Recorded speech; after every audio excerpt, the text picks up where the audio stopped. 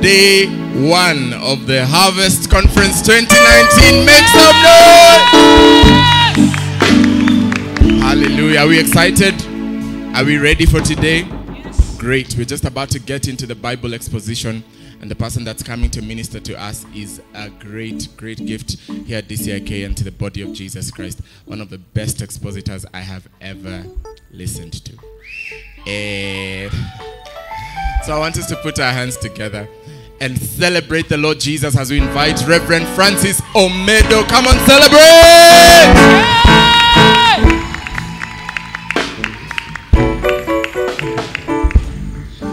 Amen. Lift up your hands above your head and give Jesus a mighty shout. Come on, give him a mighty shout of praise. Glory, glory, glory. Amen. You may be seated. You may be seated in the presence of the Lord. Did you say hi to your neighbor? Do you know their name? Eh? Do you know their name?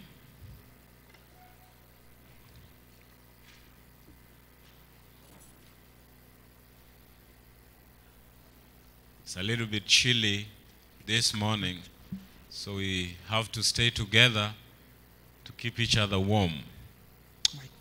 Amen. Did you appreciate the worship team for a wonderful job they did? Wow. That is powerful ministry. Thank you very much. Thank you for that good ministry. When I grow up. Eh? When I grow up. That was really powerful. Amen. The other guy is called Victor. This other guy is called Kimo. Hao ndio wakusema huku. Eh? Thank you very much, guys.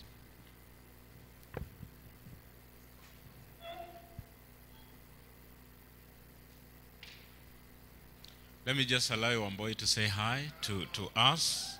Amen.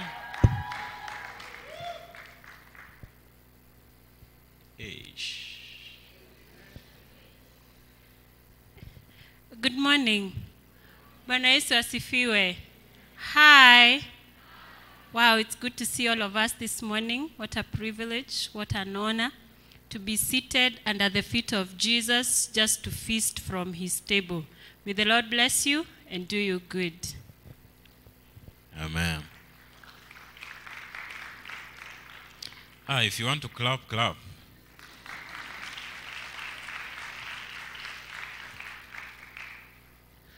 Bwana Yesu asifiwe. We are doing the book of... Hey, did you carry your Bible? And your notebook? Did you receive a notebook? And your Bible? What about your Bible? You didn't come for a walk. You came to learn, right? And therefore we are going to learn. The book of Ephesians is a very interesting book, and you're going to love it. Because what God reveals to us through that book is just awesome. Did we appreciate Pastor David Kibera? Pastor Dave! Yeah, that is the top smile in this compound. And we thank God for that. Amen. Here. His princess is not around, but she'll be coming in shortly. Anaitwa Esther Kibera. Queen Esther. Simu appreciate. Ukiappreciate wa wengine na wako pia siku moja ata appreciatiwa. Sio ni poa. So I'm waiting for you to get your Bible and then your notebook. Did you get it? All right. And when you have your Bible, you open to the book of Ephesians. You know where Ephesians is? It's in the New Testament. After Galatians.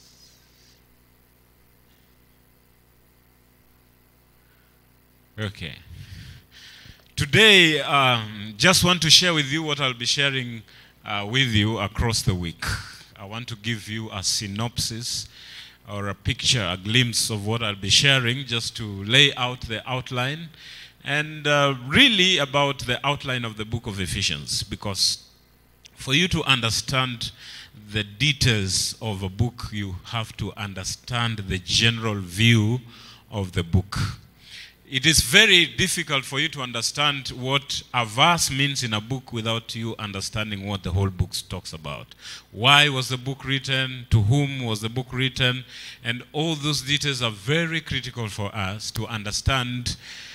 If you read a verse in Scripture, like Ephesians, you just open to the book of Ephesians 6:10, and they say, now be strong in the Lord and the power of his might. You may not really understand the context of that verse until you understand the general overview of the book.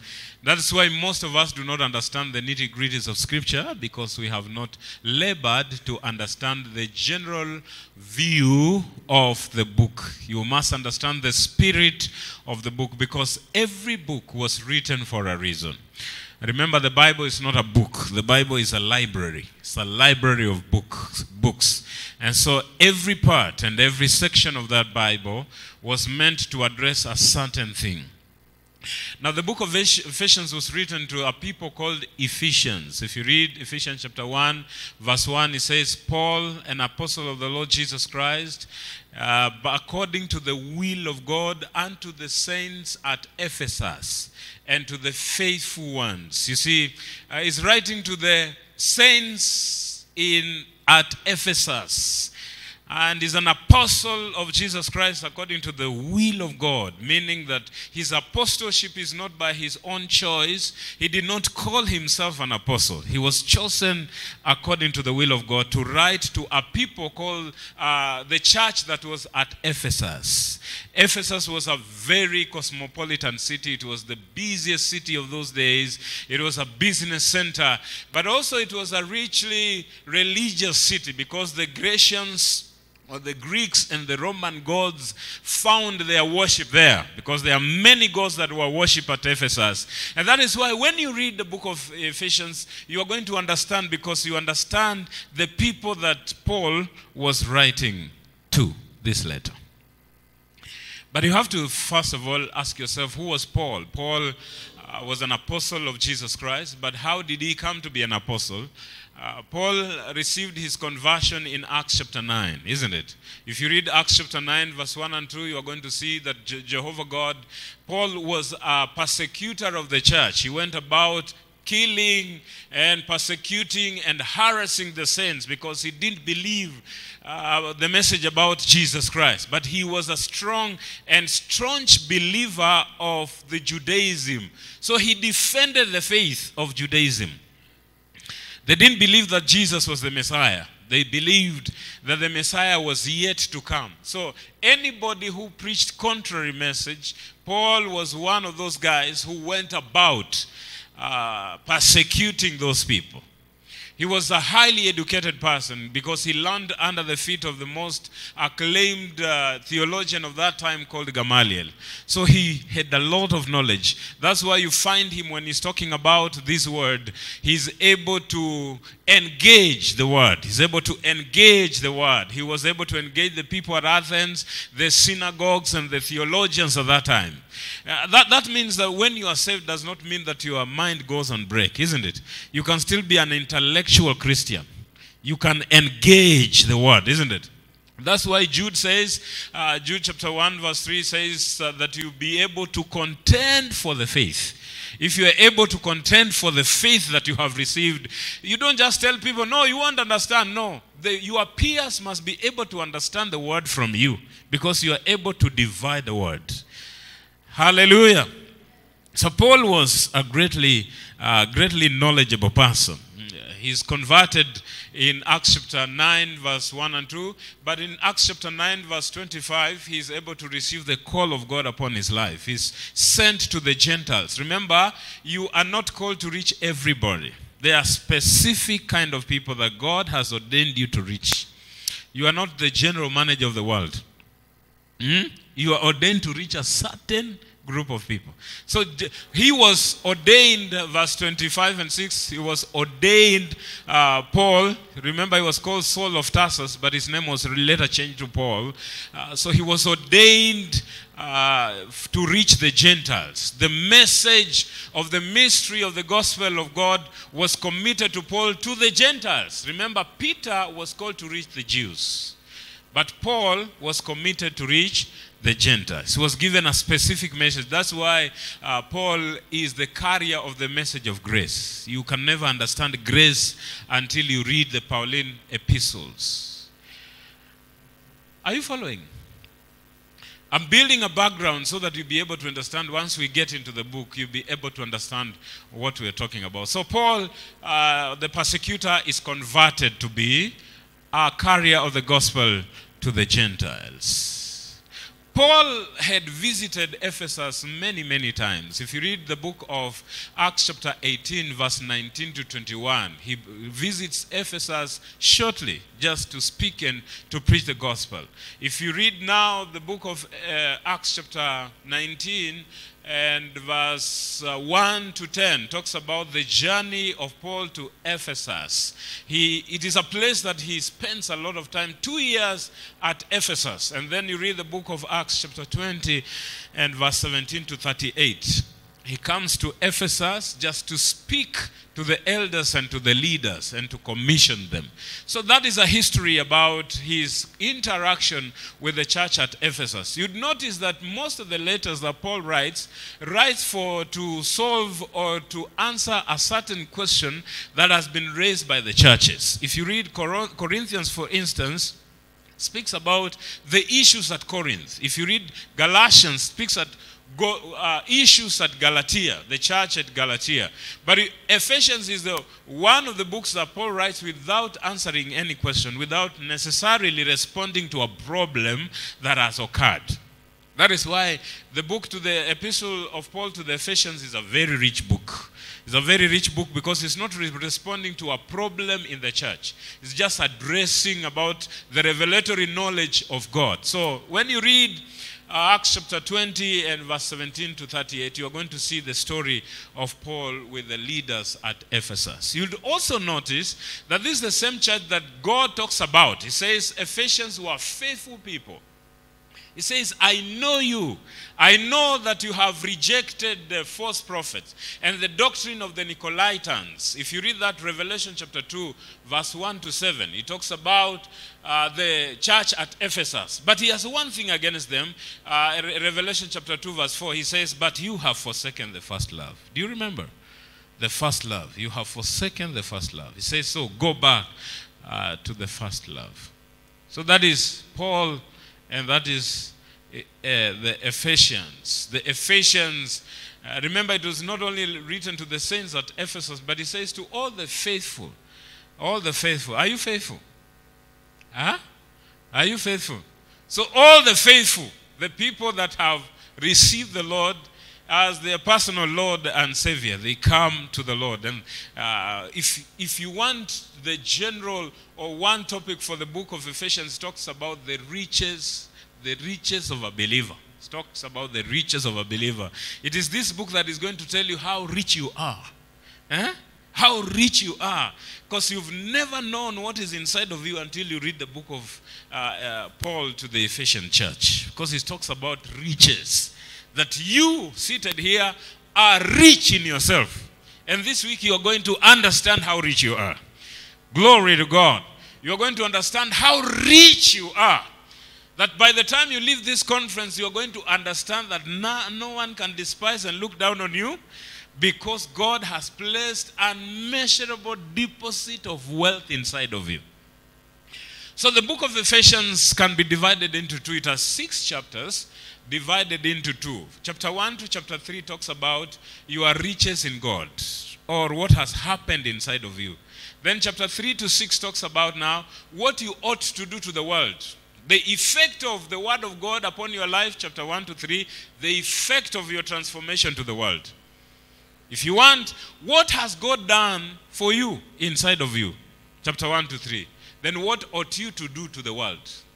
We'll be talking about the walk, the Christian conduct. Now that this has happened inside of me, how am I to influence my world? Chapter 1 to chapter 3 talks about the riches of God deposited in me. And how chapter 3 to 6, 4 to 6 talks about how those riches in me are supposed to affect my community and the people that are around me. So that is the division of that book.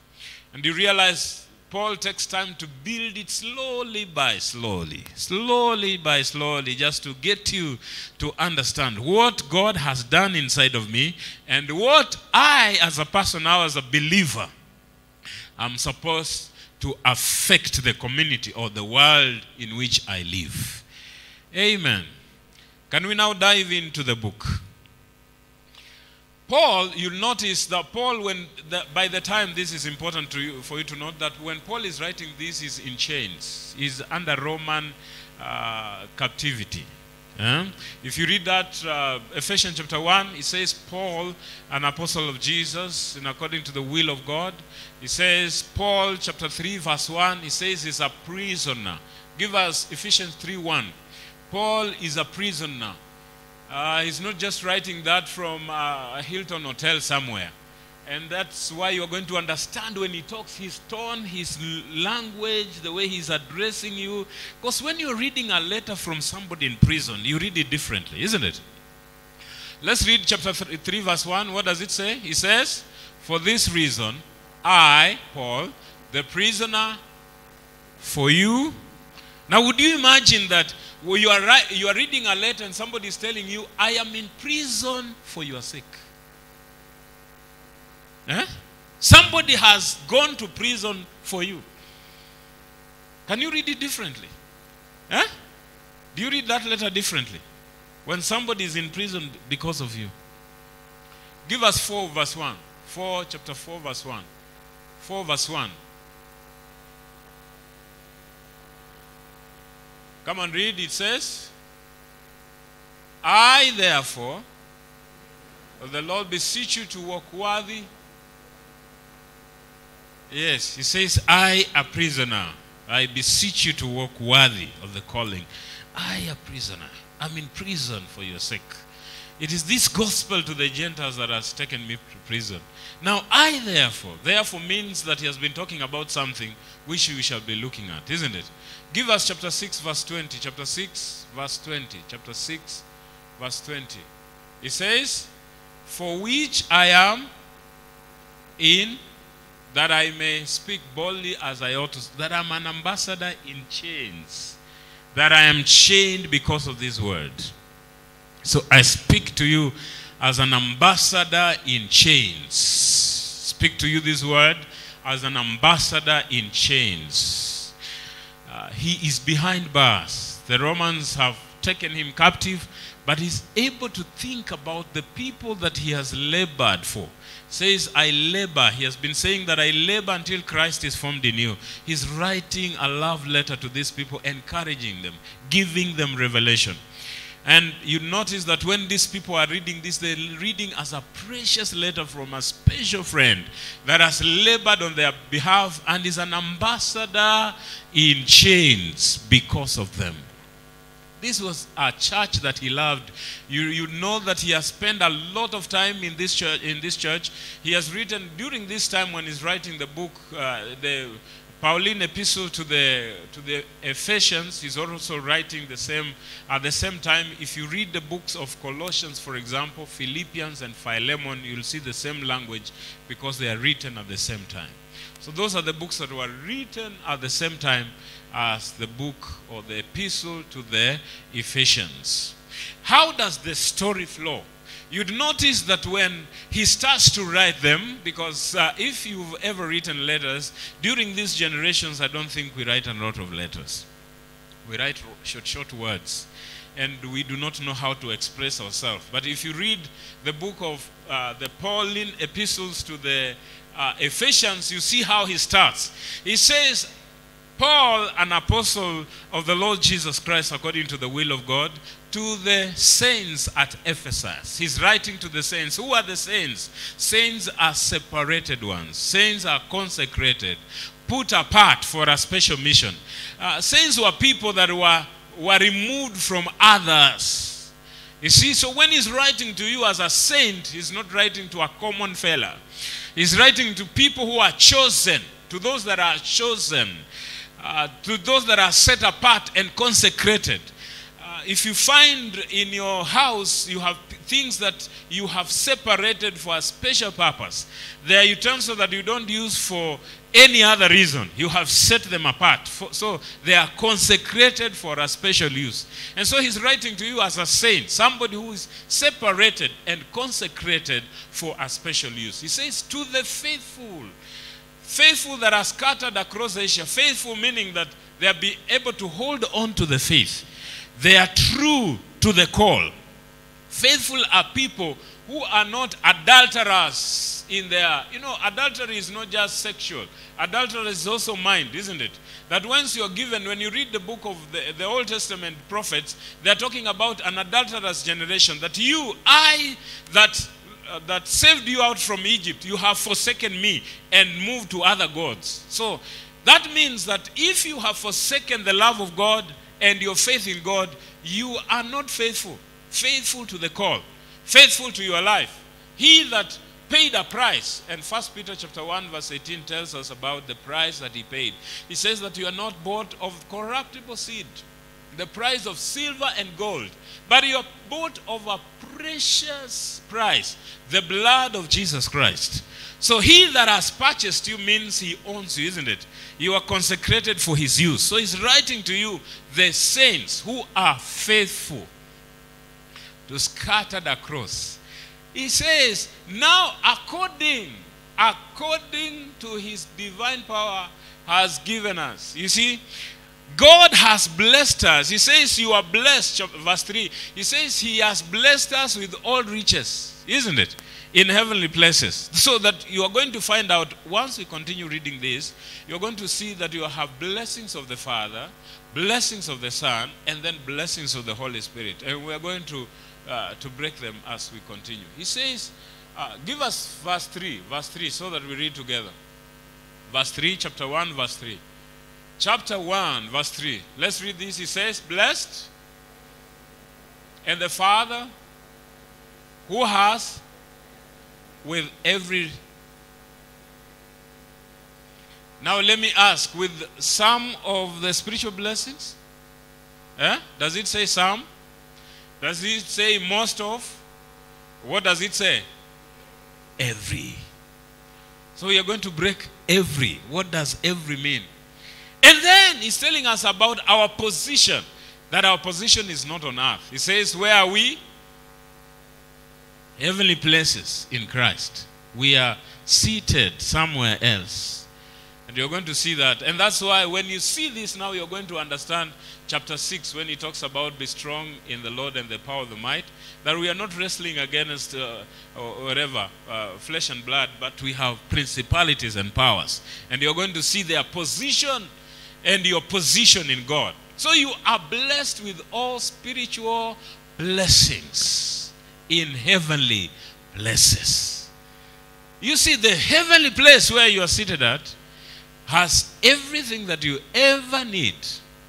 So he tells them, my sons and my daughters, God has blessed you with all spiritual blessings in heavenly places. So you must ask yourself, how do I get to the heavenly place? How do I get to a place where everything is in Christ with me? That's why Colossians 3:3 talks about we are hidden with Christ in God. That's where we are seated. And now he says, verse 4 says that you are chosen in Christ before the foundations of the earth.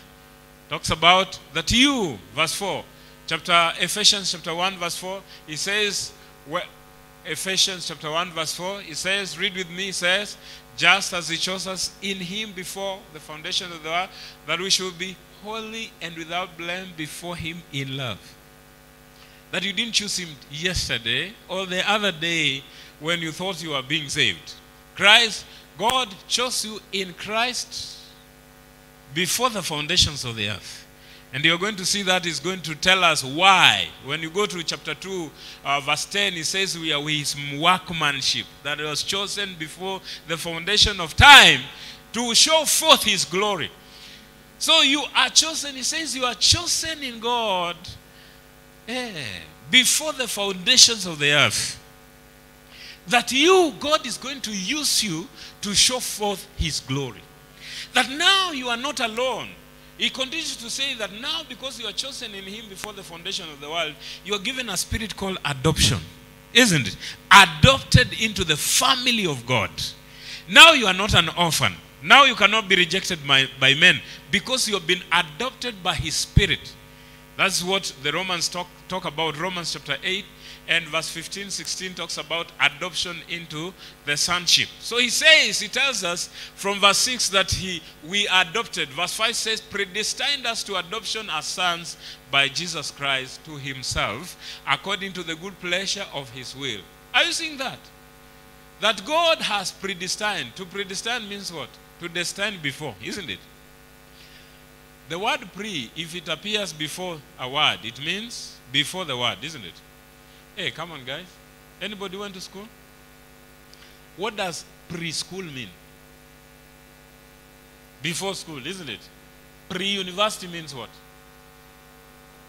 Predestinate means what? Yes. Predestine means what? Before you destine, isn't it? Yeah. That before you start here and attend workshop about how to understand my purpose, how to understand my destiny, how to understand. God already planned for it before you were born.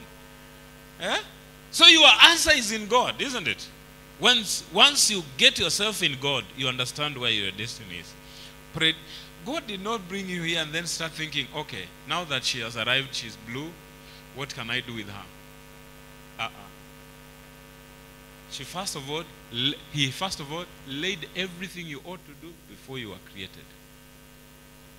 And don't worry about how you came in. You see, God will surprise you. You came out of wedlock. Maybe they were looking for a boy and you came out as a girl. Maybe they didn't like your color or you didn't.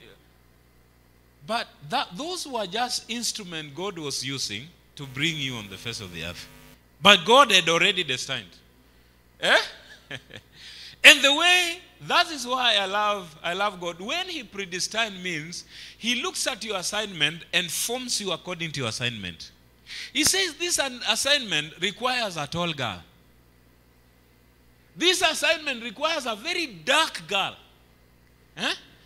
This assignment requires somebody who is limping a little bit. This assignment. So you are not an accident. Predestined means that he laid out your purpose before you even came. So he didn't form you and then say, oh, now that she looks like this, what can I do with her? No. First of all, he said, what do I want done? Then let me create someone who can fit into this purpose. Glory to God. So that is why he didn't make you very brown. Your purpose is not for brown people. Yes? He didn't give you very tiny eyes. He gave you very big eyes because your assignment requires big seeing. Yes. You need to see properly. Praise God. Your assignment may not require all the curves. Maybe your assignment is straight. You understand? It has no purpose it has no significance of the means by which you came. It has no significance by the means by which you came. Forget about what your parents is telling you and what your peers are telling you. The word of God has already laid it out for you. God, who is your creator. And by the way, let me tell you something. How many people here did biology? You know there are people who go to school but don't learn. They are doing. Or you are doing biology. There are people who go to school but don't learn. They just think that I'm writing exams to pass. Biology tells me that a human being has millions of sperms, isn't it? Right? And when sperms are released, they are in millions. True or true? Then there is a destination they are going. But only one will succeed. So if you have 3 million sperms, only one is going to succeed. Huh? And your family, by the way, you might only be 2. Meaning, like 200 million sperms were involved. But only 2 came through. And one of those is you. So you are so strong. And that is a marathon. Do you know the distance they cover? Do you know the distance they cover? Kilometers upon kilometers in their eyes. You understand? In their eyes is kilometers. They say, these kilometers are so many. But who comes through? So when you come through, my sister and my brother, let no one start talking to you about sijui your ears, sijui your feet, sijui your what, even to be here. It's a miracle. You are predestined before the foundation of the world, chosen to be adopted to the family of God before this universe came into being. Amen. So let nobody talk about your hair. Huh? Let nobody talk about your colors. You know, somebody said, somebody gets into my house and say, what colors are these? What are these? These are my colors. If you want your colors, you have your house. You understand? Don't get into my business. I know I'm talking to an age where we are looking for identity, acceptance, whatever. If you read this verse, it's going to change your mind. You're going to go back to that university, that college, that school and tell people, boss, from today, I am done. There is no place I'm trying to fit because I was fitted before I came out. So I'm not trying to fit. If you don't like my nose, you have other friends, isn't it? The school has 1,000 people. Look around. But I'm not going to try to fit. I am chosen before the foundations. So, Paul is writing. Remember, this guy is in prison. You understand? So when you're reading this verse, you know this guy knows something. So you are chosen in God before the foundations of the world. You are adopted into his family. And now we have, by his blood, he has bought you by his blood. He continues to say that by the remission of sins, now there is forgiveness of sins. Remission of blood, isn't it? By the shedding of blood, there is remission of what? Of sins. He has bought you by his price. He has predestined you. Romans 8:29, he says those he called, he predestined to be conformed to the image of his son. He says those he called, he predestined to be conformed to the image of his son, that you might be the firstborn among many brethren. That Jesus is the, you know, when you read firstborn, you think he's talking about somebody else. Jesus is our firstborn. Hey. And you know how firstborn is protective? Eh? When that guy bullies you in school, say, I'm going to call my firstborn. Our firstborn in our family. Eh? When he comes, he's going to show them. That is our firstborn. He says he predestined you to be conformed. That means already by the time you were born, Christ already planned that you be shaped and be conformed according to his image. So it is not something that you are going to try to do. You know, most of us have religion in our mindset. They think, I need to do this and this and this, and we come from a system of rules and regulation. The more wayward you are, the more rules are read to you. Rules never change anyone. Rules cannot change somebody. You just become frustrated, isn't it? But Jesus has given you power that before you are formed, he predestined that you be conformed to the image of his Son. Says, now that you are conformed to the image of his Son, Paul now makes there are two prayers that he makes in this book of Ephesians. One is found from chapter 1, verse 15. He says, since I heard of your faith in God and your love for the saints, I cease not to make mention of you in my prayers, that the God, the Father of our Lord Jesus Christ, the Lord of glory, will give you the spirit of wisdom and revelation in the knowledge of him. That your eyes being enlightened, verse 18, that you may know the hope of his calling and the riches of the glory of inheritance in the saints, and the exceeding great power towards us who believe, according to his mighty working power, that he wrought in Jesus when he raised him up from the dead and seated him at his right hand in the heavenly places, far above principalities and powers and might and dominion and every name that is named, not only in this age, but also in that which is to come. Verse 22.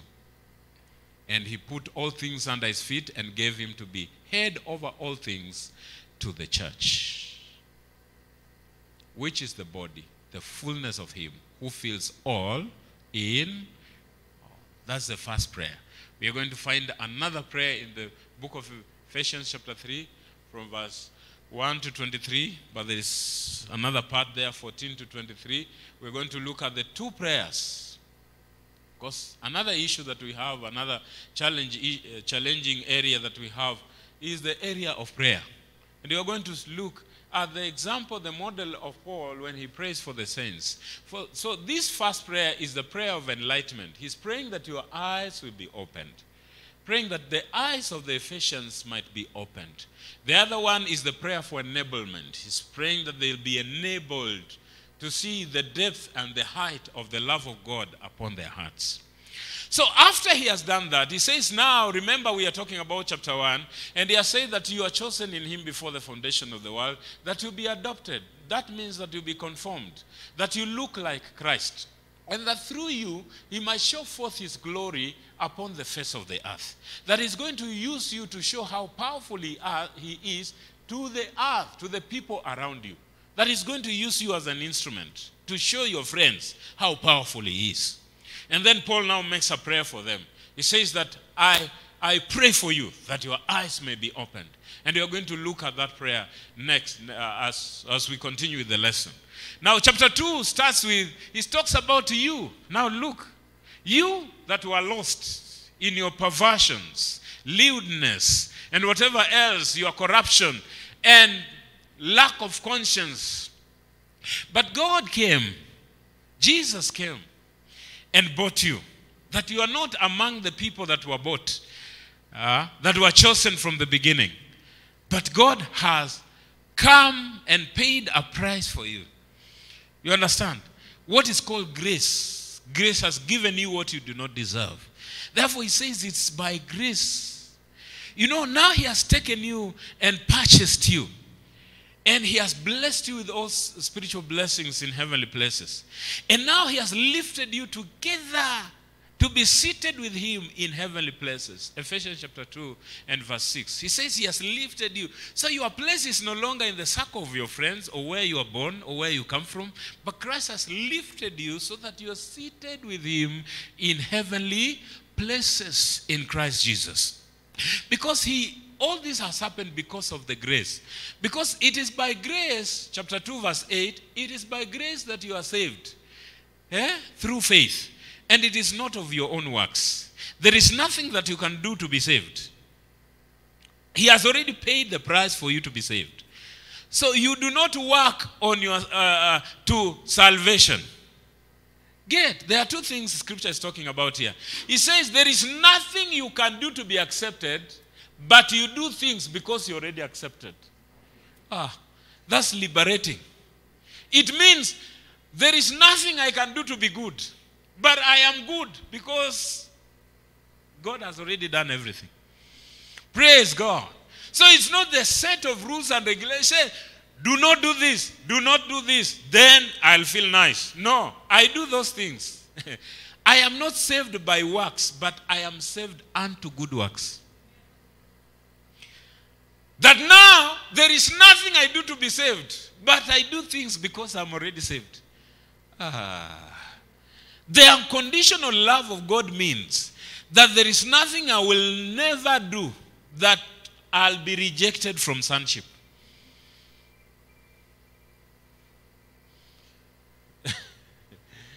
The way I talk, the way I relate, whatever I do, is not a condition for me to be called a son. I am a son no matter what I do. But now I am empowered to do good works because I understand my sonship. I am called, I am accepted, I am approved. Eh? So I am not looking for approval from anyone. I am already approved.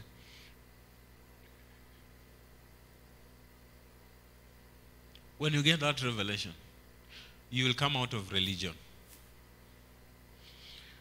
Because religion is going to look at you and assess you and say, you have not met the condition.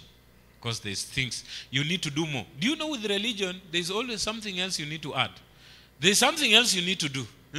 Okay, you've tried to sing very well. Okay, sing harder. You've tried to do this and this. Come early now.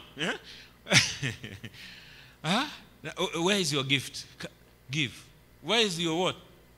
Please, as a son. I'm already a son no matter what I do. But now I'm empowered as a son to do the things that I ought to do. Because God has already blessed me. There is a sermon I preach here called the Sermon on the Mountain. It says, blessed are... You see, when Jesus came, he didn't tell you, now do this and this and this. He said you are blessed first. You are blessed to obey the law. You don't obey the law so that you'll be blessed. But you are blessed to obey the law. You see, it is liberating if somebody wants you to follow a path and then empowers you to follow it. But it's frustrating if you have 12 rules and then you don't have power to obey them. God does not just save you from sin. He also saves you from the power of sin. You know, most of us with sin, we are like, nihepe huku asinipate, because tukipatana nitaanguka tu.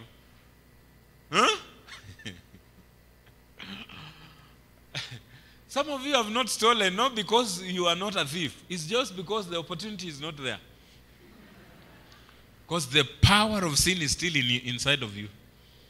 And you're always afraid. How many people know that a lot of Christians are just afraid they may not make it? Hata hao wamekaa hapa. Naona hii kitu nita make kweli. Nani aliniambia niokoke? Hii kitu ni hard. And that's why when you preach to people, they tell you, mimi sitaki kuokoka, alafu unaona nataka siku yenye nitakuwa serious. And I meet a lot of young people who are not so sure if by this time they close school, the next time, they will still be in it. At least wame survive second term. Unajua mtu anaitwa survivor. Ukisema we will survive bomb blast. Kuna watu wengine hata ana mikono tatu, anaendanga hivi. Ni survivor yani. He came out but he can't enjoy life anymore. Roho ndio ilibaki. You are not survivor. God has never called somebody a survivor. He calls you a victor. Victor means you came out whole. That you can enjoy life. You understand? Kuna watu walitokezea bomb blast victims. Lakini, hata kusikia asikii vizuri. Haezi enda mahali, he can't drive a car, he can't do anything. He says, guys, survivor. Wa ile bomb blast. You are not a survivor. Do you know God has seen your victory even before you get it? So he says, it is not by that God has paid the price for you to live a holy life. Holiness is not paid by you. It has already been paid. I say, hey, hii wiki sijadanganya, so I am righteous. No. Get that theology out of you. The moment you were saved on that day, you were declared righteous. So you walk from a point of victory.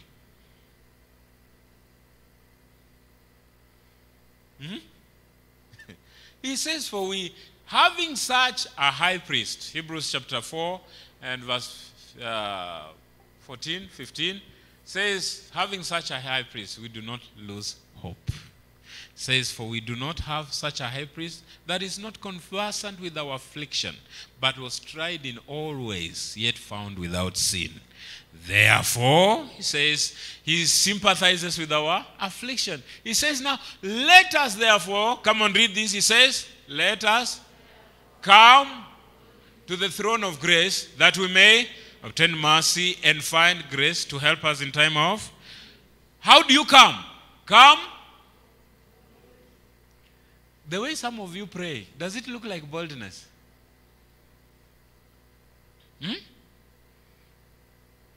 Sema God, kimamba nimefanya hii wiki, sijui nianzie wapi. Does it look like boldly to you? But we're going to learn, when we learn about prayer, you understand this. So he says you are chosen, chapter 2, you are chosen